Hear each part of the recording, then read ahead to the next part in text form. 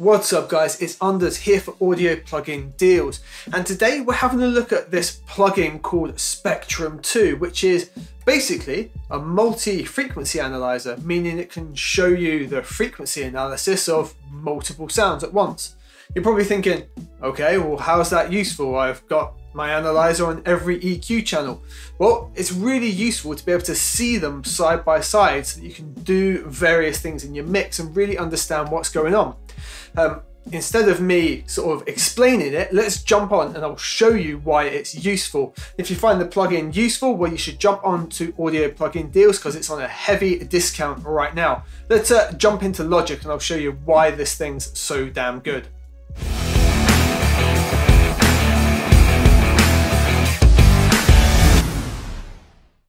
Alright, so let me show you why a plugin like this is so useful for you and can really help you improve your mixing. First things first, it's got a feature that I absolutely love. Down here in the corner, we can expand it and make it larger. Perfecto. Let's say on this mix, I'm really struggling with the balance of my drums. Maybe things are getting in the way of one another and the kit's not particularly well balanced. So I can use this tool to see exactly what's going on. Rather than diving in with an EQ and having to sort of chop and look at different analyzers, I can get it all up on one screen. So on here at the moment, it's just on the kick drum.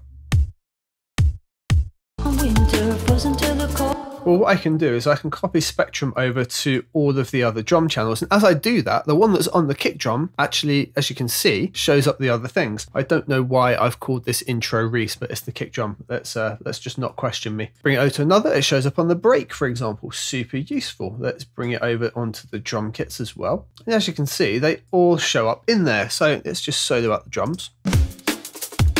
Okay.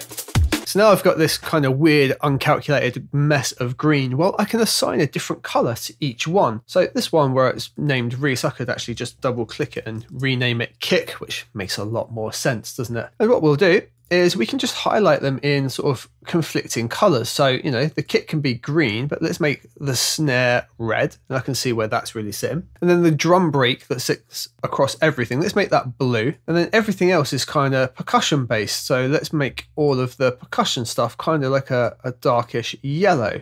I can just check that they're not getting in the way. Happy days, right?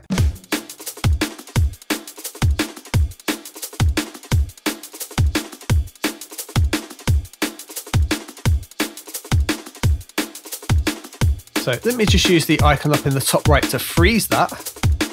So now I can see I've got this layered balance and I can see the different sounds and where they're escaping through. I can see that the kick, for example, is prominent here. It escapes past all of the other low end bits that seem to be in there. And I can see that the snare escapes above everything else in its sort of high end. And then I can see the different conflicts between the percussions and things like that going on.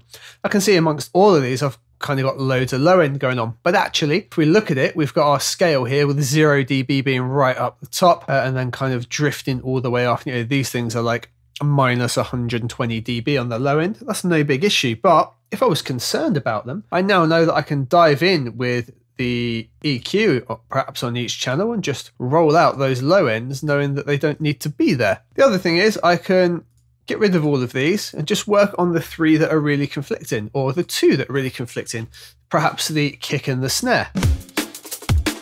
We'll just unfreeze them.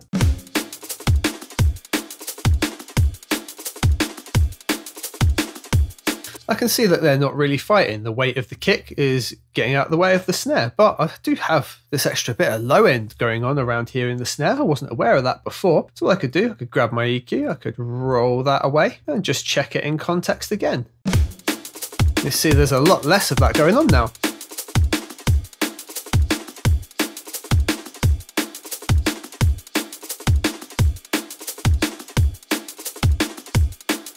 There's a couple of other things that I can do here. I can get a lot more detailed with it as well. Block size just here, if we bring that right up, it becomes far more detailed in what it's showing us. It does use a lot more CPU though.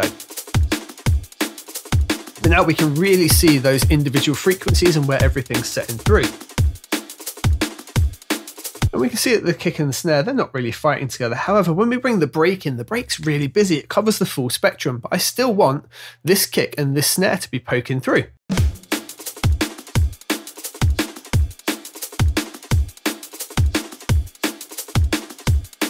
And look here, we can see that at times the break is now really affecting the snare. It's going to be outweighing it.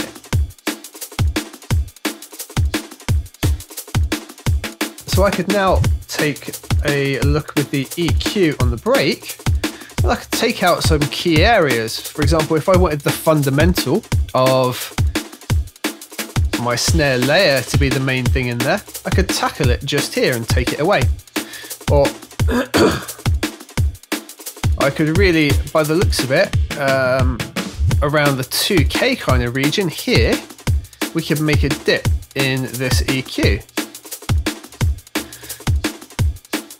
And that's going to help our red snare, look, poke through a little bit more in that key area.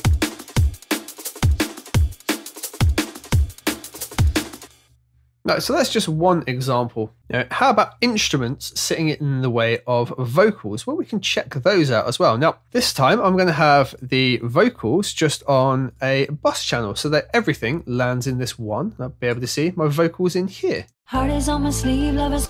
Then the instruments, for example, we could do those separately so we could really figure out which ones are causing any conflicts. Look at that, we've got lots of noise on the piano, but it's all sitting nice and low. Again, we've got our meter on the left here. Heart is on my sleeve, love is cold out in winter, frozen to the core, thoughts of you, there's a linger, longing for the dark, not to leave in a whisper, bring my love back.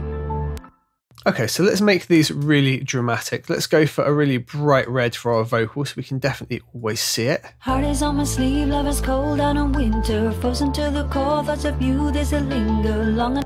All right, so we can see something that's really battling with our vocal is going to be probably this here. Heart is on my sleeve, love is cold out in winter, so we can hide the other two, and we can see they really share the same frequency space. Bring my love back. Heart is on my sleeve, that's going to be the piano. Winter, frozen to the core, thoughts of you, there's a linger. Bring my love back. I really want that in a heartbeat, but there's no going back.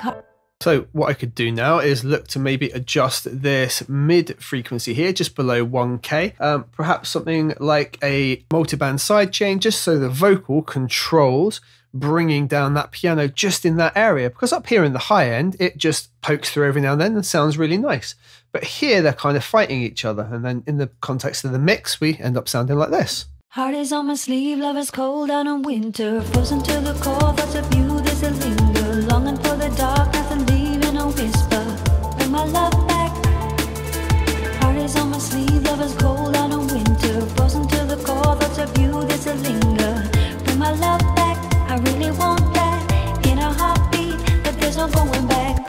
Yeah, another way we could approach it, we can see a lot of the same frequencies are being shared around 1K. Wasn't really aware of that before, but I could now grab an EQ on the piano, and I could very simply just make a little dip around the 1K area like that, which is going to be the main sort of focus area on our vocal. And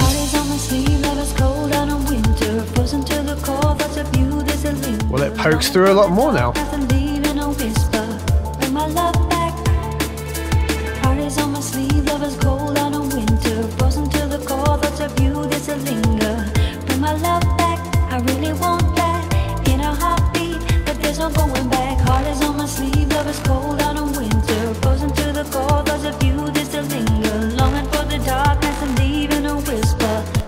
Now, if I just want to focus on one thing here, what I can do is use this, and it solos the one that we've got selected.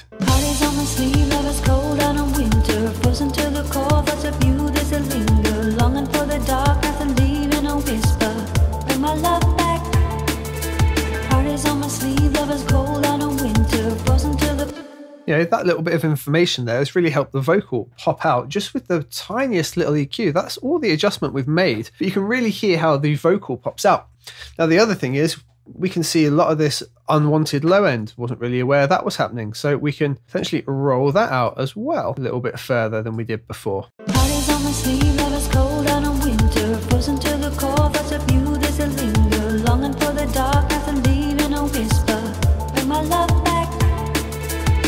The other thing, where the piano pokes through a little bit, sort of around the 4K region, we could just help that out. We could give it the tiniest little bump now with the EQ, just so it pokes through the vocal a little bit more, to counteract that we're losing sort of that 1K focus zone. And let's just A/B that, but I think that's going to have really improved the balance. Parties on my sleeve, love is cold on a winter, frozen to the core, thoughts of you, there's a linger, longing for the darkness and leaving a whisper, bring my love back.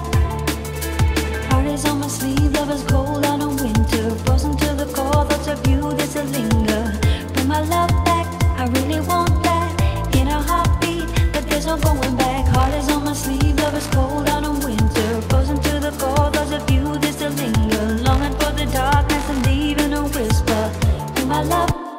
Yeah, really simple thing to do once you've got that information. It's something that'd be really hard to pick out and figure out with your ears alone, but being able to see it all on one screen, super valuable to you. What you should do, guys, is check out Audio Plugin Deals. This is on a heavy discount over there. It's very useful tool, especially if you're working headphones a lot and you need to constantly sort of check between different sounds and you're struggling with that mix element. Having this to look at and just go, oh right, that's why this is happening, and seeing that things conflict with one another, super useful information for you. My biggest advice is don't rely on it all the time. Don't use it as your go-to. Still use your ears and get everything as close as you can, but if you really can't figure something out, this tool lets you dive in deeply and you can have a look at those different elements really quickly and easily to help improve them. So yeah, there's just two uses of being able to see the different sounds in your mix side by side and how they're conflicting. Like, it would have been really difficult for me to understand that that sort of 1K region in the piano was sitting bang in the same point as the vocal. I would have had to have narrowed it down, got to that point, listened to the piano being the issue, then kind of swept through the vocal. But instead I could just see that, oh right, okay, they've both got these same frequencies happening around 1K, and the piano's just drowning out those key pickup points on the vocal. Because I could see it so easily, I knew how to go in and start fixing it and A/B it with EQ. It just helps in those kinds of situations, especially as you're learning to mix and you can just get those finer details. Like, my mix sounds good, like the track sounds all right, but it's just those fine little tiny details that really take it to the next level. So what you should do, go download Spectrum 2 and give it a whirl on your next track and see if it improves your mix. I've been Unders, guys, and I will see you on the next one. Bye.